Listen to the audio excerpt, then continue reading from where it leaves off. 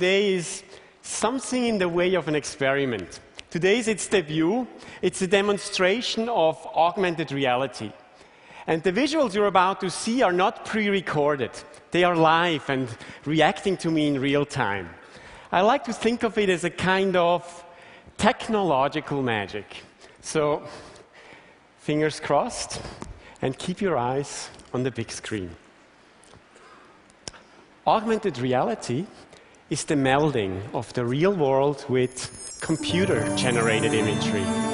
It seems the perfect medium to investigate magic and ask why in a technological age we continue to have this magical sense of wonder.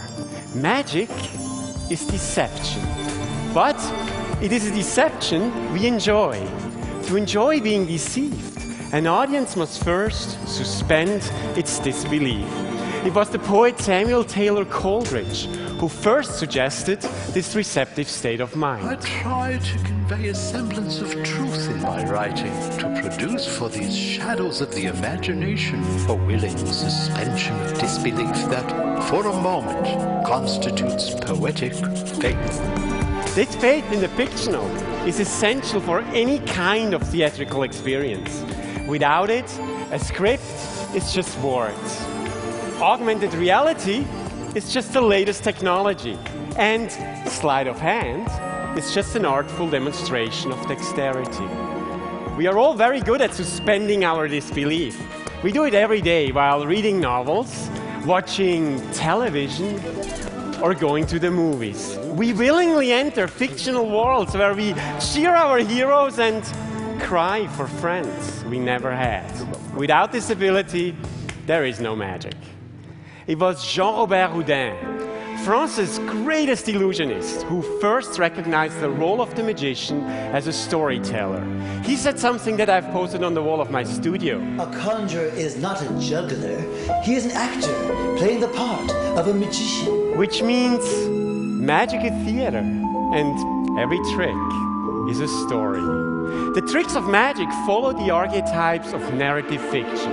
They are tales of creation and loss, death and resurrection, and obstacles that must be overcome. Now, many of them are intensely dramatic. Magicians play with fire and steel, defy the fury of the buzzsaw, dare to catch a bullet, or attempt a deadly escape. But audiences don't come to see the magician die. They come to see him live, because the best stories always have a happy ending. The tricks of magic have one special element. They are stories with a twist. Now, Edward de Bono argued that our brains are pattern matching machines. He said that magicians deliberately exploit the way their audiences think. Stage magic relies almost wholly on the momentum error. The audience is led to make assumptions or elaborations that are perfectly reasonable, but do not, in fact, match what is being done in front of them. In that respect, magic tricks are like jokes. Jokes lead us down a path to an expected destination. But when the scenario we have imagined suddenly flips into something entirely unexpected, we laugh. The same thing happens when people watch magic tricks. The finale defies logic, gives new insights into the problem, and audiences express their amazement with laughter. It's fun to be fooled. One of the key qualities of all stories is that they are made to be shared. We feel compelled to tell them. When I do a trick at a party, that person will immediately pull their friend over and ask me to do it again. They want to share the experience. Now, it makes my job more difficult because if I want to surprise them, I need to tell a story that starts the same but ends differently. A trick with a twist on a twist. It keeps me busy.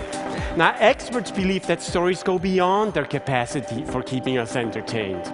We think in narrative structures. We connect events and emotions and instinctively transform them into a sequence that can be easily understood. It's a uniquely human achievement. We all want to share our stories. Whether it is the trick we saw at the party, the bad day at the office, or the beautiful sunset we saw on vacation. Today, thanks to technology, we can share those stories as never before by email, Facebook, blogs, tweets, on TED.com. The tools of social networking. These are the digital campfires around which the audience gathers to hear our story. We turn facts into similes and metaphors, and even fantasies. We polish the rough edges of our lives so that they feel whole. Our stories make us the people we are, and sometimes the people we want to be. They give us our identity and a sense of community. And if the story is a good one, it might even make us smile. Thank you.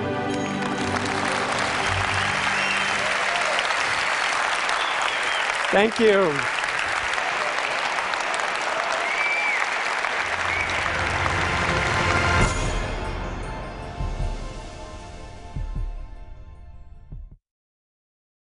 They have names like Idle Time Books and Panther Coffee, with free enterprise puns like Hue and Cry and Smash Records.